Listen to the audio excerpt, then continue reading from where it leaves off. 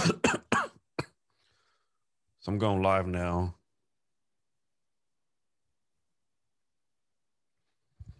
Hello, and welcome to Jason Cavness Experience. I'm your host, Jason Cavness. Our guest today is Heather Chauvin. Heather, are you ready to be great today? I'm doing fabulous. Thank you, Jason. Love this conversation. Excited. Heather is a leadership coach who helps ambitious, overwhelmed women conquer their fears and become leaders at work and home. Drawing from her professional experience as a social worker and her life experience raising 3 boys, Heather created a signature approach to help her clients create and enjoy sustainability, profitability, and ease in business and life. She is a host of the Mom is in Control podcast, where she reveals her most vulnerable truths about womanhood, marriage, parenting, living through stage 4 cancer, and running a successful business without burning out. She is releasing her first book in 2021. When Heather isn't busy driving her boys to hockey practice, you can find her curled up on the couch next to her husband and planning the next family adventure. Heather, thanks for being here. I really appreciate it. Thank you. No hockey practice this year, but yeah. Yeah, not so much. Yeah. So Heather, how did being a social worker help you with your new career as being a coach and everything you're doing now? Like, how did that translate for you? Yeah, it was actually interesting because I went into school for social work, fell in love with the career, helping people. And then really in that world, realized that there was this deeper message that wanted to get out into the world. But we were so focused on, what was the problem in front of us? How can we support these families, but not help them break through to the next level? So when I left social work and went into coaching, I feel like it gave me an edge in the sense where I was already used to working with vulnerable populations. I already understood human psychology. I worked in the mental health field.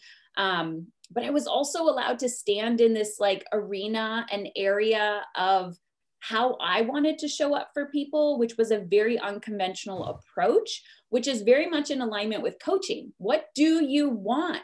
How do you want to feel? What do you want your life to look like? Yes, there's the past. Yes, we know what's not working. And we still need to look at it and process it and talk about it. But when we're focusing our energy and attention on what we do want, we can create that more. And so that was really an edge in perspective, but it's also given me a lot of compassion and empathy to know where people are at and how they did get in their own way or how they did get to where they are, but there is another way to be in the world. And as a business owner and a mother, the coaching world has literally saved my life. And I don't know where I would be without it. I don't think people realize everything a social work has to do, right? I mean, like you're everything to the person, you're a mentor, you're a coach. So I have to figure you kind of fine tune your coaching methods when you're doing the social work, correct? And just made it better once you become a full-time coach. Yeah, you're expected to be everything to everyone. You're the mentor, you're the coach, you're the caseworker, you are sometimes, running errands with people. It just depends on in what capacity, but really there's a lot of pressure of who you need to be for people and how you're supposed to change their life and fix them and do all of these things. So there's definitely a big shift in that. And it was a reprogramming of my brain as well. So Heather, talk about your signature approach you use to help your clients.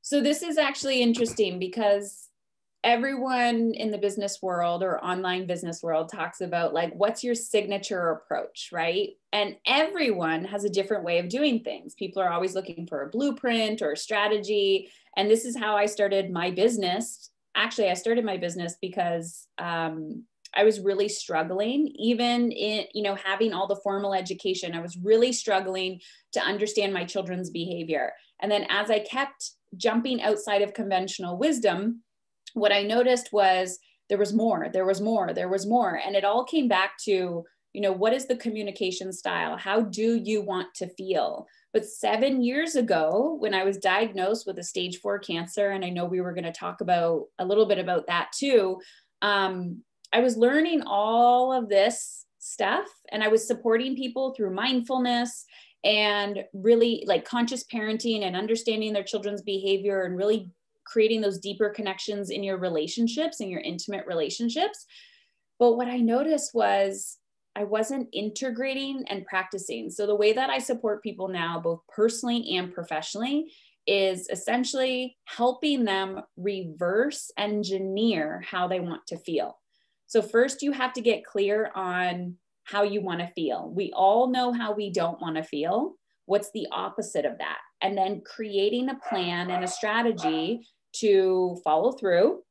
And then when all your stuff comes up, because it will, because we're human, and it's like, oh, what am I avoiding? We don't need to go and search for it. The second you go after what you want, that's where the magic is going to happen. But the lens that I work through is profitability, sustainability, and ease. Profitability to me does not mean money all the time. Sometimes in business it does, but how can we create more energy profit? How can we create more time profit in our lives? And sustainability, I think obviously 2020 has really shown us a lot, but systems, there's so many systems out there that are not sustainable. And especially for women who are trying to raise children, and whether it's raise a business or raise a career, it's just not sustainable. And they keep putting more and more and more on their plate. So that's the lens that I work with people through. So Heather, what's been your process of getting people to be open, transparent, and honest in this process versus like hiding the true selves from you? How do you get them to open up, so to speak? Well, I think it's being a role model. So a lot of people come to me because they're listening to my podcast, and I share my own truths. I share my own journey. I think when we become vulnerable storytellers, we give other people permission to do the exact same thing. So it's really holding those containers of space and saying, listen, I may be the leader here, and I'm not going to dump all my stuff onto you, but I'm going to show you that I've been in similar situations. I've had those, holy crap moments. I've been back against the wall. I've been paralyzed in fear. I've been broke. I've been on welfare. I've been the single parent. Now, listen, there is another way to be. So I think showing up as the leader of what you want to attract is really, really important. But also, I've noticed that there are levels of vulnerability. So I just trust that when somebody comes in, it's a constant surrendering process. And I watch it and if everything is working for you, that's great. If it's not, your life is trying to show you something and you have to pay attention. So again, compassion and non-judgment have been my greatest teachers. Heather, who's your like, I'll say stereotypical customer? Like who's like your perfect demographic, so to speak, that you're trying to reach out to? So she's typically a mother of any kind. And what I mean when I say any kind, there's different ways that we mother people, but she's raising humans. And she also has this deep, deep desire, or she keeps telling herself, like, is this it? Is this it? Is this all there is in life? She might have a desire to start her own thing, or she just has a desire to be triggered less and to have more energy and to have more time and find that sense of purpose and fulfillment. And you know what, she might have some type of health crisis. I don't attract a lot of people who, because I have my own cancer story, I don't attract a lot of people who have had cancer, but I do notice that a lot of people that I attract have had some type of trauma in their life, and it has woken them up to, this is not how I want my story to end. This is not the legacy I want to leave for my children. I want to break generational patterns. I want to become more, and they're willing to do the work. So Heather, there's the stereotype out there, the person has it all, like CEO of the company, perfect husband, perfect kids, all the kids are doing great, everything's great. I'm guessing you don't agree with this stereotype, do you? Well, it looks good on the outside, right? It looks what's really the cost, good. right? Yeah, it looks really good on the outside. But when there is a disconnect, you will see it. You will see it. Maybe the cracks aren't revealed right away, but they're feeling it. So there's that saying, what you resist will persist. And I used to believe that, like, oh, when I make this much money, when my kids are this, blah, blah, blah, then I can. And when you're chasing something outside of yourself, it's eventually going to catch up to you. You're like, I've done everything I'm supposed to do, right? You're checking all the boxes, but whose boxes are you checking? You're checking societal's expectations of who you need to be, which is great. You've been able to manifest, you have done the work. And now you're just like, this doesn't feel good. So I'm like, you can have all of that. And you can also do it in a way where it feels really, really good to you. So, you know, the more I've had the privilege of looking at, you know, people giving me access to them behind the scenes and telling me their deepest, darkest secrets and shame and fears and how whatever's coming up for them, it's not all rainbows and kitty cats on the other side of the fence. But you know, when our perception is, you know, my goal is to make this much money, but yet you're doing it in a way where you're slowly killing yourself, or you have no energy, or every day's, you know, feels like such a drain. How is that freedom? Like, we're forgetting why we started the business. We're forgetting why we wanted the family. We're forgetting, it's like, don't forget how you want to feel, and also realize you have so much more control than you give yourself credit for. But here's the thing, people want instant results, and they also don't understand how to master resistance and how to co-create with, you know, what their soul is craving. And, you know, some of these words, people are like, what does that mean? But it's like, why are you attracted to podcasting? And someone else is like, I would never podcast. It's like, that's the point, right? Like, you have to go towards what feels good to you, and everyone else can do their thing. Heather, let's talk about your battle with cancer. Now, when you found out you had cancer, it was like straight to stage 4, correct? Yeah, I feel like there's different, yes. Yeah, the stages were probably there for a little bit, but I avoided it. I told myself the same thing that everyone else says. I don't have time. I don't have time. Taking care of myself is selfish. I'm taking away from everybody else. But then I realized, you know, post-diagnosis, that a lot of those stories and fears that I were telling, or the stories I was telling myself, were fears. And I was actually running away from my truth. And my truth was to face my biggest fear, that I was sick. And once I was diagnosed, I had this like internal, and I don't know, Jason, if you've ever had this moment, but like, it was confirmation. They're like, you're sick. And I'm like, I know, like, I already knew on a deep, deep level, but I was running away from that. So yeah, I just bought into the good that women are supposed to be. You know, if you're not exhausted, if you're not hustling, if you're not go, you're not successful, you're not good. And you know, immediately, because I was investing in coaching, I was going to the retreats, I was doing the workshops, I was like, I'm done. This is me now. This is my lane. Who do I want to be? How do I want to feel? No more outside BS. So, I mean, obviously I'm not a cancer expert, but correct me if I'm wrong, but there's no stage 5, right? It's stage 1, 2, 3, and stage 4 is the last stage, right? From my understanding, yes, but also I do believe there's more science coming out now that there is different stages for different cancers. But the statement in the book that says there is no stage 5, meaning like my brain was going to, oh, I'm diagnosed, like I'm probably stage 1, I'm young, I still have so many years to like, I literally thought this, I have so many years to burn myself out, right?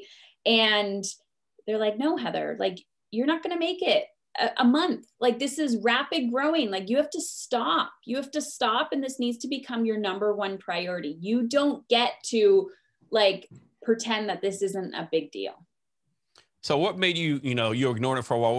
What made you like, what was the moment you said, okay, Heather, you need to go to the doctor and at least get this checked out? What made you do that? What was the catalyst for that? Pain. I was in a lot of pain. I have an extremely high tolerance for pain. My husband also really advocated for me to go. And yeah, I had pain. And then it was like my body was trying to cope with the pain. So it was numbing me. And I kept saying, I'm fine, I'm fine, I'm fine.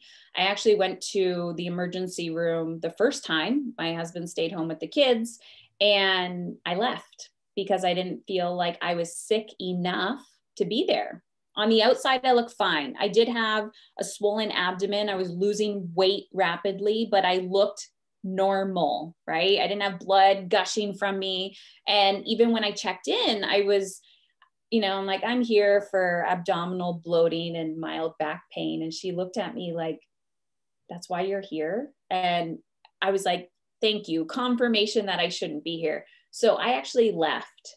And the next day, my husband said, we're going back and we're not leaving that hospital until you get checked out. And yeah, in hindsight, I was just running from my fear. So when the doctor actually told you had cancer and confirmed you pretty much already knew, was a sense of relief, or how did that work for you? I immediately, I was like terrified, and then it wasn't a sense of relief. I couldn't run away from my fear anymore, if that makes sense. Like my fear of dying, my fear of everything, like I couldn't avoid it. And so it actually forced me to run towards it. And there's a story that I tell in the book where I was walking outside. It was raining. It was a few days before Christmas. And so where I'm from, it should be snowing and cold, and it was raining. And everything just slows down. Like you're just like, whoa, like everything, time doesn't matter anymore. You're just like very reflective. Your brain goes into survival mode. And I just remember like standing outside, my husband's walking to the car, and I stopped and I looked up and I said, you finally have my attention.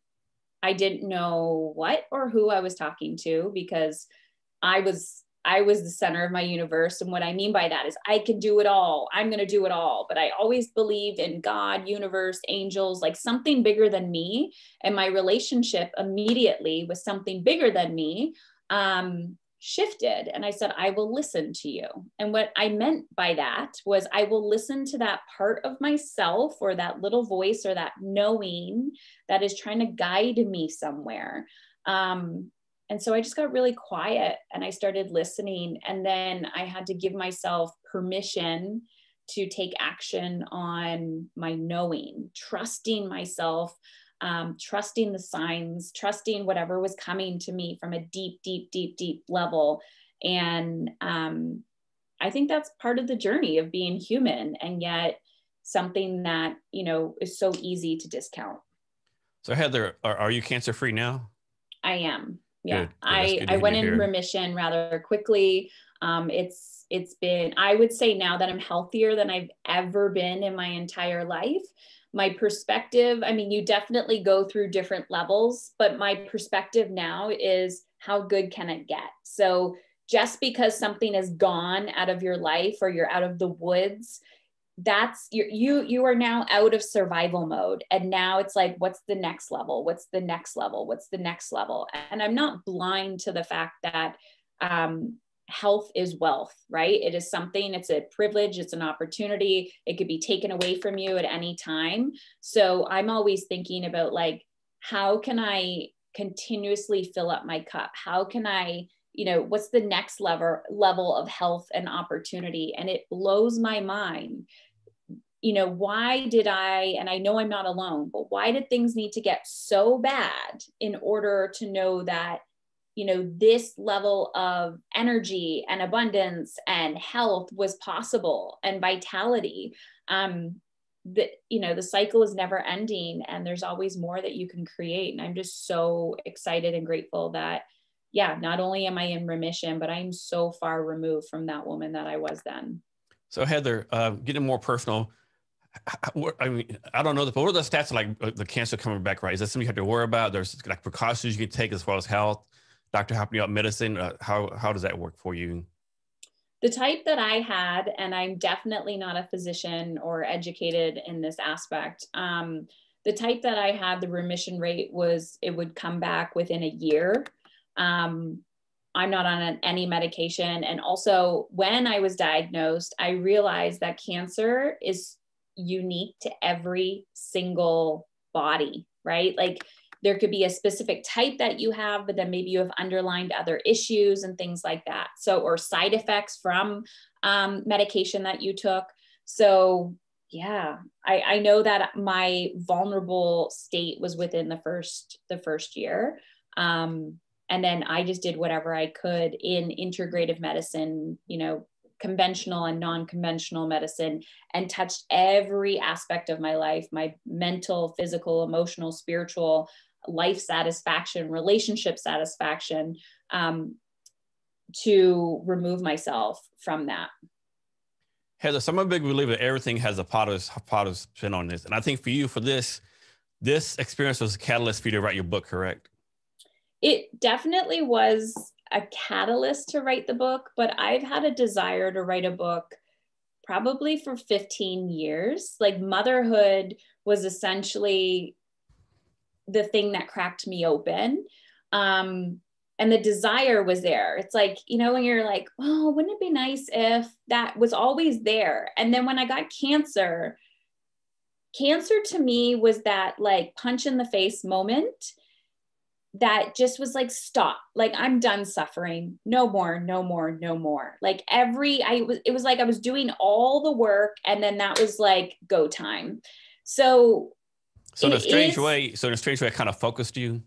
It focused me, and it was like, what's important to you? What's your priority? And it definitely was a big, the book Dying to Be a Good Mother was a big catalyst for, for this, or cancer was a big catalyst for the book. But if it's not cancer, we're dying in other aspects of our life. So it talks about, it's a prescriptive memoir. It talks about my cancer story, but it also talks about my experience, in my corporate job, and my love and passion for helping children.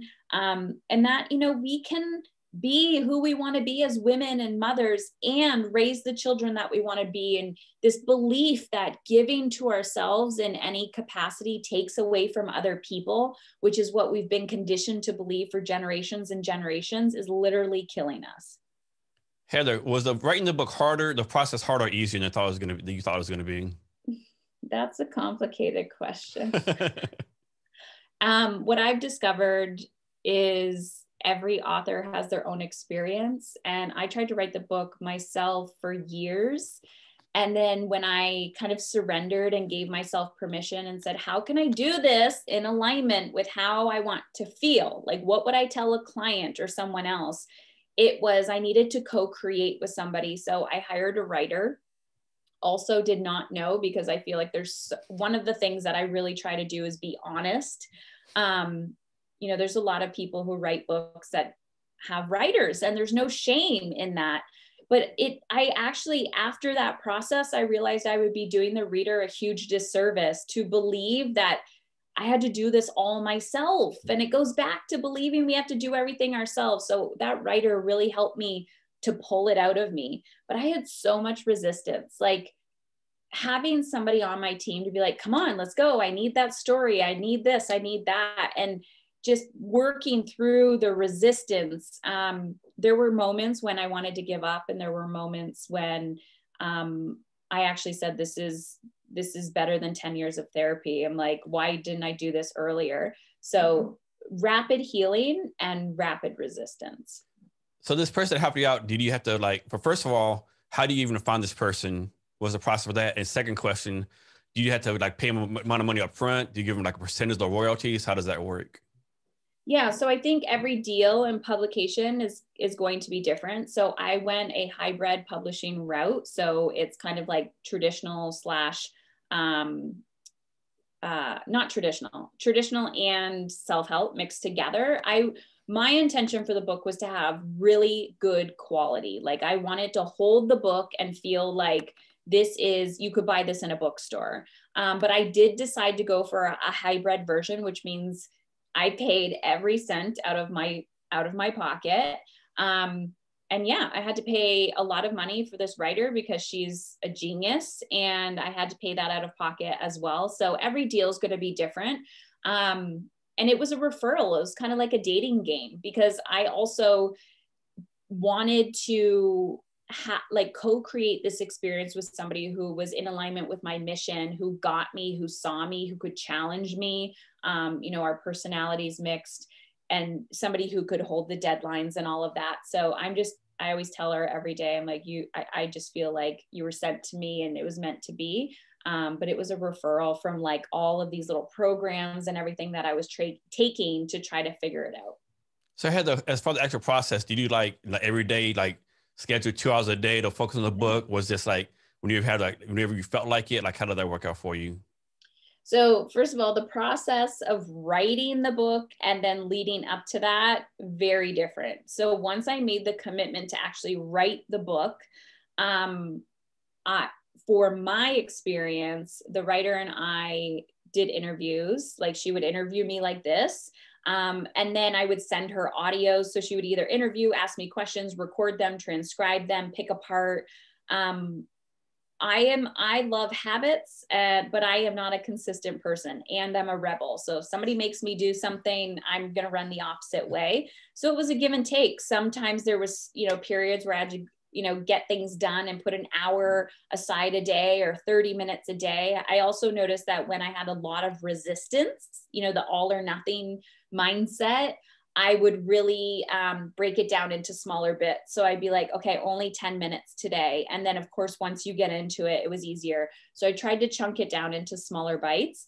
But I physically did not do a lot of the writing. I spoke everything out. I had to really step into that within myself that I'm a podcaster, I'm a speaker, I'm a coach, and I'd much rather get in the mud with people. And then once that was done, I still had a huge part in the creative of it, making sure that every word felt like me. So then after we would read it, and if I didn't feel like this is not what I would say, this isn't the truth, then we would go back and forth again. So I just really tried to chunk down my time and notice that when I had big resistance and I was avoiding it or saying, oh, I'll put aside 3 hours later, that was my like hit that I needed to chunk it down even more. And we made it happen. Deadlines are a beautiful thing. Heather, during this process, during the interview, anytime you say, you know what, this might be a little too personal to share, and then you went ahead and shared it anyway? Yeah. And how did you get over that hurdle, so to speak? I don't really think I'm over it yet. Meaning I did it, but one of the things that I was told was just pretend nobody's going to read the book. Pretend, like make it small and then worry about that. So I couldn't go into that space of, oh my gosh, what if? I had to just come back and really focus on the impact. And I know that the more vulnerable we get when it is from a storytelling position to really help people transform their life, you got to put it all out there. And I really, really wanted to do that. So I know my stuff's going to come up when people start reading the book, and people have started reading the book and they're like, you know what, this has helped me and it's made a big impact. Thank you for sharing that story. I have to make it something bigger than myself, but I still do feel the fear and vulnerability of putting it out there. It's like being on that show, Naked and Afraid. Yeah. That's a great analogy. Yeah. So Heather, what advice do you have for people who, are scared to put themselves out there, right? I'm a big believer as an entrepreneur, you got to put yourself out there, right? You got to show you all your scars and flaws. Yeah. But, some people are people, right? What advice you have for them, no, actually it's a good thing to put yourself out there. The interesting part is I never intended to become an entrepreneur. I would say I'm an accidental entrepreneur. I just kept following the passion. But with that, I was like, I do not understand how business owners and entrepreneurs do not use personal development as part of their business strategy. Like, I feel like business, marriage, parenting, if you're not doing the inner work, it's not going to work. Or your life is going to be very, very difficult. Dive into the deep end. Why are you triggered? What are your habits? How good can you feel? And there is this movement, I see it in, the do less, work smarter, not harder, all of the cliche things. Yes, people still tell you to hustle and sleep is for sissies and all of that, but it's not sustainable. You're not going to get there. I really, the entrepreneur business person, it's like the more you invest in you, the more you can give back. And when I'm showing up for myself, I can show up for my community so much more. And I try intentionally to share my truths and my pitfalls, because then I'm giving that other person permission. There's nothing like, and Jason, I don't know if you've ever had this moment where you're challenged with something or you're focused on something, and then you're talking to someone or you're listening to a podcast or reading a book, and that person's telling you the 5 different ways that they had to figure this out to get to what fit for them. And you're like, oh, there wasn't a one and done. And you can take little pieces from everything. So I think the more we share, the more open we are without trying to, hide our secrets. Like, there are no secrets. You just have to take the messy action. And that is so incredibly uncomfortable for, the ambitious, driven brain. But you got to do the inner work, because it's eventually going to catch up to you. Heather, so there's someone out there and they're saying, no, I'm gonna write a book about blank. What would you tell this person? Make sure you want to read it. Make sure you want to read the book, and make sure you're doing it for yourself. What is the desire behind writing the book? For me personally, it was an inner, it just wouldn't leave me alone. And I hear people all the time being like, I should write a book. And I'm like, if you think you should do anything, you probably shouldn't do it. Like, this book wouldn't leave me alone. It just kept coming. The desire was there and there and there. But if you're doing it for ego, or you're doing it for quote unquote money, you might sell books. But once people open it up, they're going to be like, this is crap. So make sure it's a quality product that you want to read yourself, and allow it to be fun, allow it to be exciting, allow it to be creative for you. And then keep asking yourself, like, why am I resisting this? Or what do I need to move this forward? What type of person, what type of program, what type of education, collaboration? And also, what I'm learning now, what I've learned through the publication process is, and what my writer told me was, don't back down what you want. So there was after the writing was done and we moved on to the publication process, there was a period where I started to say, sure, whatever. Yeah, I approve that. And she's like, why are you doing that? She's like, 100% of women I work with do this. 100% of men that I work with do not do this. So stand up, stand in your power, and keep communicating what you need. And that is, I would say, one of the biggest things is what this book has taught me, is to keep taking a stand for your vision. Heather, so once someone reads your book, what do you want? Do you want them to have a certain feeling, a certain experience? What do you want them to have once they read your book? Yeah. So I always say, this isn't a parenting book. It's my journey, but I also incorporate my coaching into it. But I want you to feel like you're not alone on every page, and you can close it, after 5 pages, you can close it, you can come back to it, you can dog ear it, you can highlight it, do whatever. But 1, you're not alone. 2, there's hope and possibility in your life. There is another way to be. And you're not failing. You're not failing. Your life is just showing you what is not working. And there is no one right way. I do find in business and life, here's my 6-step process and formula to making $1 million, or getting your kids to bed, or blah, blah, blah. And so many of my clients are like, I'm in the moment as my child's having a tantrum, or I'm losing my mind. And all I'm thinking about is, what was that strategy on page 100 that, the 6 steps? I'm like, no, I want you in the moment. I really want women to know they're not alone and to trust themselves. So Heather, I think it's in your website or someplace else. There's a picture of 2 words, hustle and align. Hustle, you have crossed out, and align on the bottom. Can you explain that concept?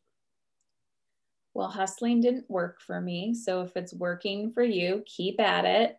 I think also everyone defines hustle differently. I can get things done when I need to get things done. Hustle to me is go, go, go, go, go, go, go until you drop.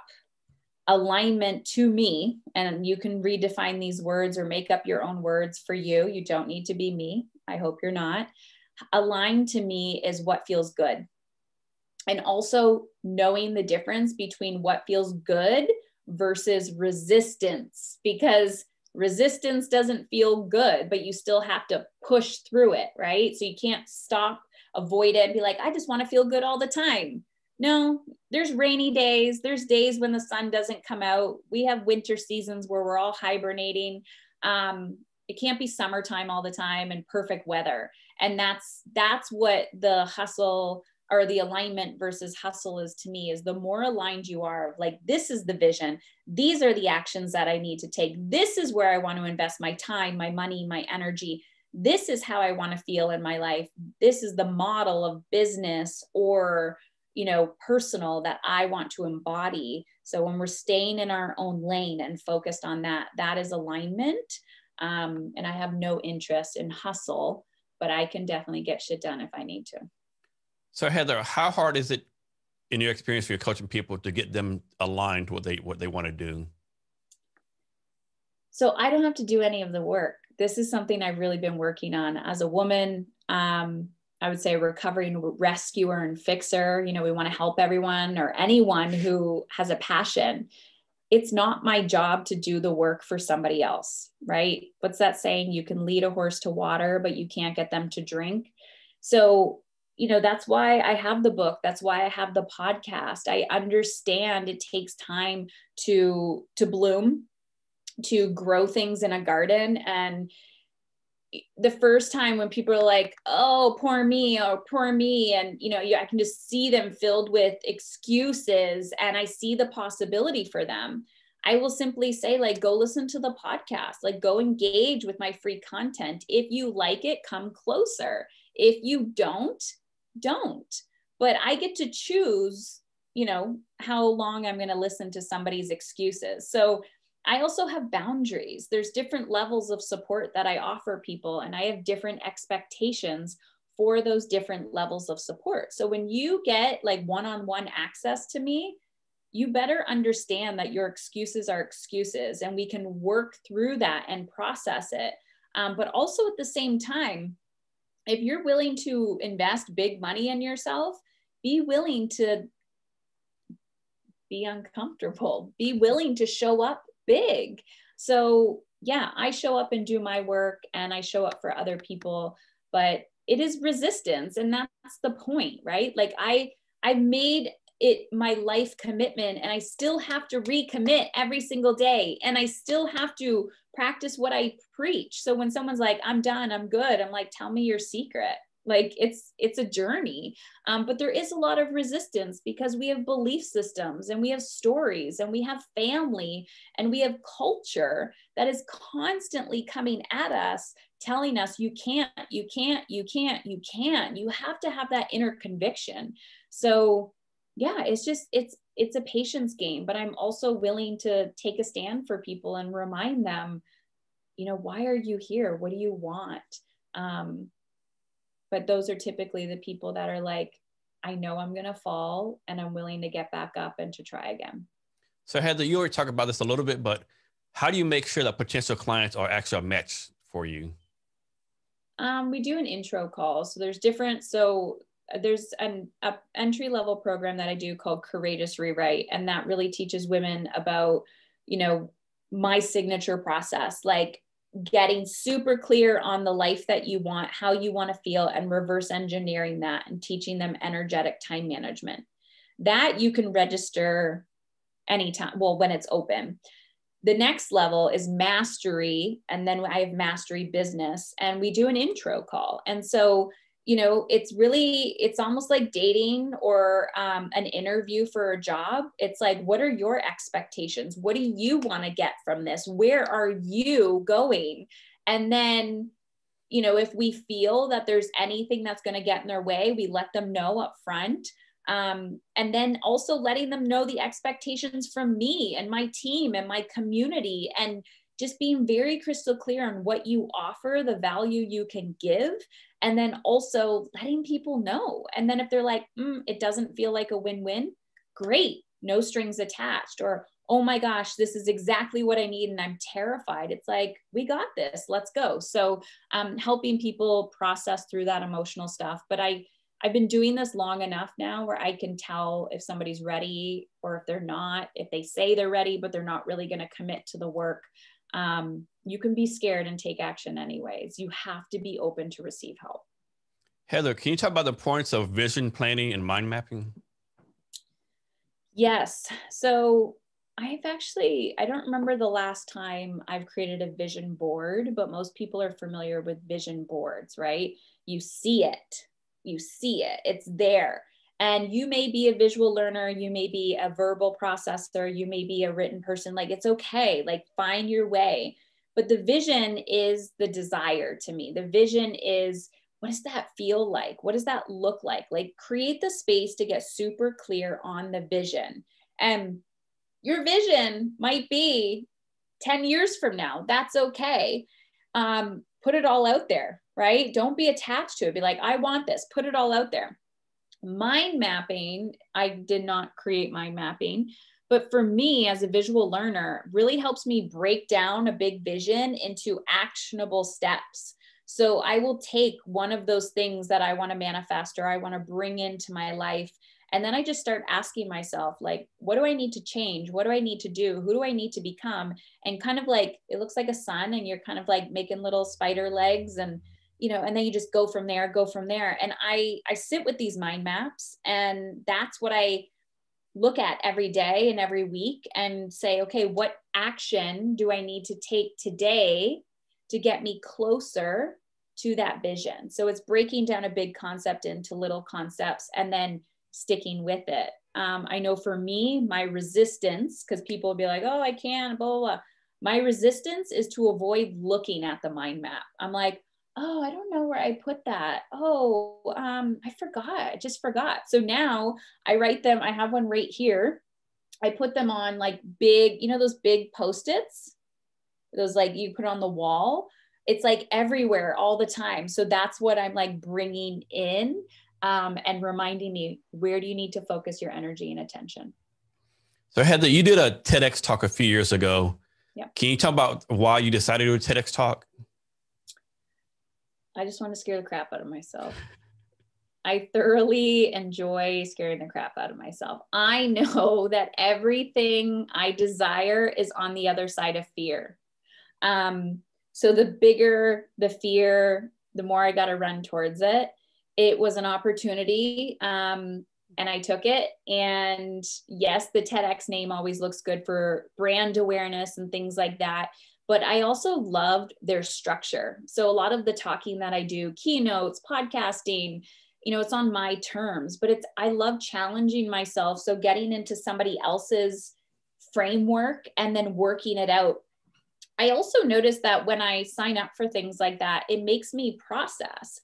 And the title, Dying to Be a Good Mother, which is the book, was the title of the TEDx. And it almost like brought me closer to the book. So it was really interesting. My husband has a video of me the night before. This is so embarrassing. He has a video of me the night before, and I was in the car and we were going for rehearsal and I was crapping my pants. Like I was so nervous. And I'm like, what if, like the fear was just pulsing through my veins. And he took a picture of me. He's like, I'm going to show you this tomorrow and you're going to laugh at yourself. I was terrified and so excited and so grateful that it was done. So you've only done one TEDx talk, right? Yeah. Can we expect some more from you? Because I looked at the YouTube. It's a great talk. You should think about doing more of those. I've done 2 speaker competitions. I did a speaker slam. It's in Toronto. I think you can check it out, like speakerslam.ca. And I think they're now taking international people. That was a different type of talk, very different than TEDx. That scared the crap out of me too, but I'll be doing more definitely in the coming years. Heather, next talk about the, it's called red, yellow, and green zones that you talk about. Yes. So this is something, so it's in the book. I don't know what chapter it is, maybe 4, 5, 6, who knows. Red, yellow, and green. I want you to think of a traffic light right? We all know what to do. In the green, you go. In the yellow, caution, you have to stop or slow down soon. And red is like, stop, don't move. I think this was back in the day when I was really struggling to understand my children's behavior. And I find, and I've said this many times in conversations and speaking, and I did this at my son's school, and I think it was the principal or one of the teachers came up to me and she's like, oh my gosh, I never thought of it that way. The number one feedback I get about the red, yellow, and green is people are trying to solve problems in their red zone. So you're anxious, you're angry. What do? Your child did something, you're yelling at them, right? You're combative, you and your partner, boom, boom, boom, boom, boom. You can't solve problems in your red zone. Your red zone is also in a crisis state. So here I am, if I'm going back to cancer, stage 4 cancer, and I'm thinking about running a marathon. There's a little bit of work I need to do before I can do that. And so I always tell people, try to live in your green zone as much as possible. But everyone resists feeling good. When things are good, they're like, I'm going to stop the habits. I'm going to pull back a little bit. No, in the green zone is when you're like, what's next? What's next? What's next? What's next? And this yellow zone, I hear people all the time going, my child's behavior or my behavior or anything else, you can use it under any lens of your life, goes from green to red. There's no yellow. Like, you just don't understand, Heather. I'm like, there is a yellow zone. You're just not paying attention to it. There are things that are happening in your mind and your body, your bank account, your time, your schedule, but you're not looking at it. You're not saying, oh, when I feel this way, then I have to do this. When my child says this, we all know what it looks like to have an angry human around us who's hungry. Okay, maybe you got to throw some snacks at them a little bit quicker. It's just intuitively understanding what's happening before things explode in your life. Hello, let's say that someone's out there and they tell themselves, you know what? I need to find a coach. I need to get better. A coach can make me better. What advice do you have this person to find the coach that is the best match for them? So for me, when I started, I found my first coach and mentor actually through a Facebook ad, and it brought me in, and she changed my life. But I say, go, if you can, go to the bookstore, look online where you can buy a book, type in what you're looking for, listen to podcasts, and pay attention to who and what, philosophy is lighting you up. Like, what is like, ooh, I want to know more. And then just keep going closer to that person. Listen, look, pay attention to their offerings. How can you get more involved in their world? And that's exactly what I did. And I asked myself, what's the next, area of my life that I want to focus on? And who do I know that has already accomplished that goal? And then I asked them, like, it could be somebody in my own life, like, hey, how did you do that? And they're like, oh, this book changed my life, or this person changed my life. So ask yourself, where do I want to focus my energy and attention? Who do I feel connected to right now? And then fill out their application, buy their program, take the action, and do the work. So Heather, you have a lot going on. How do you prioritize your schedule to make sure you focus on the things you need to focus on versus just like being all over the place? Like, you have a process, or you just wake up every day and wing it? Like, how do you take care of everything you need to take care of? Yeah. So it's a process that I don't want to say mastered, because I think I'm always a student. Definitely energetic time management. So it's the process that I teach, and it's about reverse engineering how you want to feel. But what I'm noticing, especially jumping into this new level of like book launch, all of that, and running the business and having the 3 boys and household and all of that. One, I do not need to do it all. Write that down. I don't need to do it all. And when I feel guilty or afraid, I got to dissect that thought. I got to process that. I have to work through it so the capacity's there. Team, healthy, thriving business, healthy, thriving life. You are not doing it all. So I'm asking myself, am I in alignment right now? Am I feeling the way that I want to feel? If the answer is no, okay, how quickly can I pivot and get back to that? It might take a week, it might take a few days, it might take 5 minutes, paying attention to that. Who can do this quicker or better? Or who else can do this? I don't have to. I also find for women, we have trust issues, and men, every human has trust issues. I can get this done. It's only 5 minutes.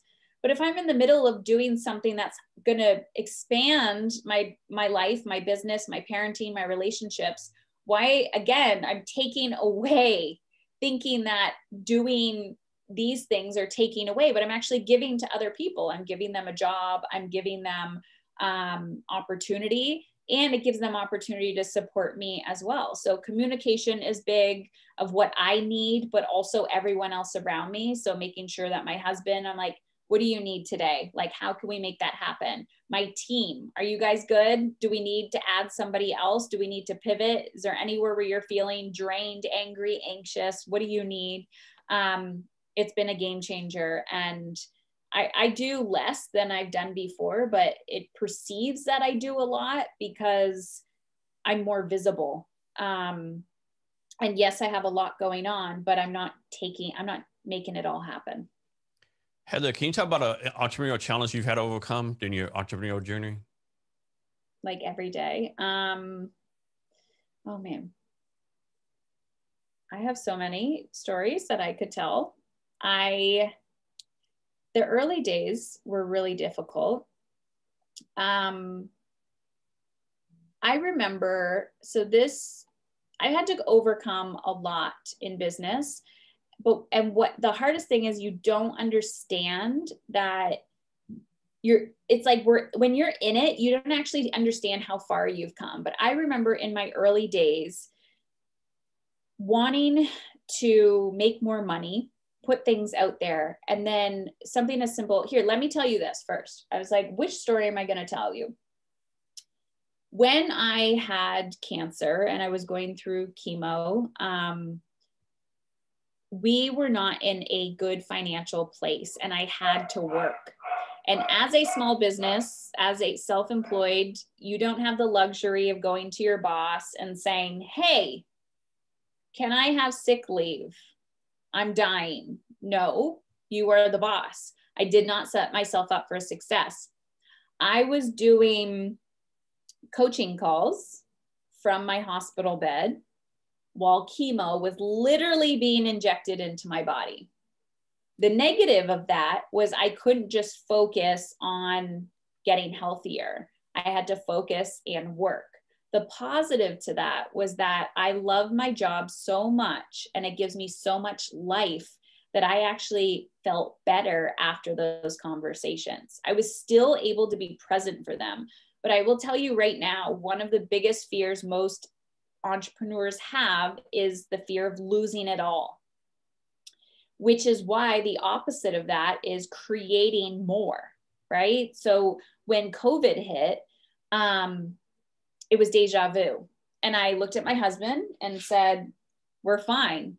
We're going to be okay. I've been here before and we've prepared for it. So even if nobody heard from me for 6 months, we were going to be okay. And this is why we need more, not only, to wait for bad things to happen, but I was also didn't have to make money, and I was able to give back to my community. So it's seeing those really challenging opportunities when you were like, I'm not going to live through this, and convincing yourself, like looking in the mirror and be like, yes, I will. Yes, I will. What's the next step I need to take? In my early days, what I was going to say is I was just doing like $10 workshops. And I remember one workshop I had, and I think I put the price up to $50 or $100. And that was terrifying to me. And I put it out there, and I had 1 or 2 people sign up. So I decided to cancel it.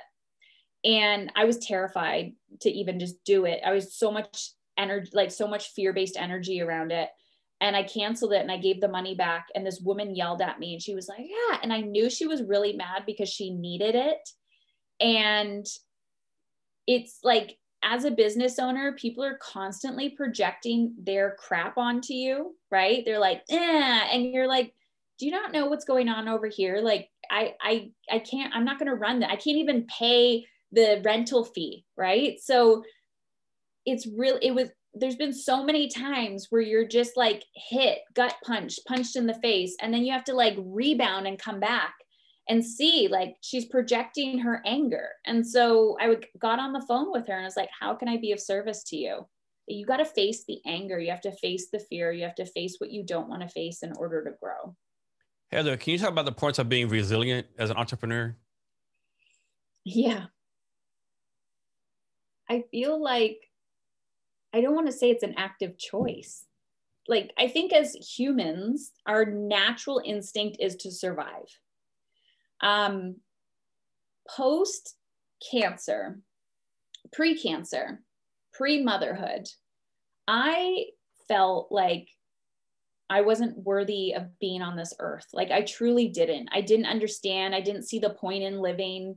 I actually tried to end my life multiple times when I was a teenager. Nobody knew. And what I noticed was when I was backed into a corner and the universe was like, you don't want to live? You really don't want to survive? My natural human instinct to survive kicked in. And it was like, I got to figure this out. I got to figure this out. And oftentimes I find that in these moments of risk and resilience, as parents, we're terrified to put our children in discomfort and uncomfortable situations. But it's when you are under that extreme pressure, you grow, right? That's how diamonds are polished. And then when you get to a point where you're like, okay, I'm out of the woods, you still need to put yourself in uncomfortable situations, which is why I purposely challenge myself in areas, whether it's physical health and I hire, a fitness coach who's going to challenge my nutrition and workout. And I'm like, oh my God, I can't do this. It's like this pressure cooker. And then it's like my Instant Pot. And then all of a sudden you come out, you're like, perfect, juicy chicken. Oh, I love the fluffy rice. You have to be put under pressure in order to grow. And when you are put under pressure, you are either going to rise or you are going to hide. And for whatever reason, I have always chosen to rise, even if I had to give myself moments to hide and cry and get angry and give up and then get back up. It's like being in a punching ring. And I see such a correlation with relationships, whether it's parenting, partnership, and business. You need to just show up again and again and again and again, and evidence on the days, because I still have days. We look at people who have quote unquote made it and we're like, oh, their life is so easy now. No, new level, new devil. But on those days where I'm like, I can't do this, I can't do this, I can't do this, as long as you get one client and you're like, how did I get that client? How did they come to me? Okay, I'm going to do more of that. Look at the evidence of how you've been able to succeed, and then continue giving that evidence more. But